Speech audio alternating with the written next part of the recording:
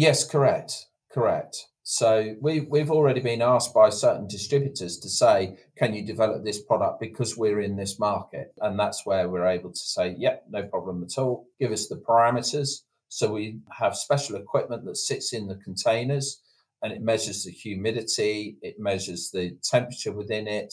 It also will tell us effectively whether or not the container, how long it's sat on the hard, where it is. You can see it on Google Maps as an example. So we have the technology to fully understand the container's journey, and that data is then analysed, given to the R&D team, and they say, right, okay, this is what we need to do. We recreate that within our labs and design a formula accordingly.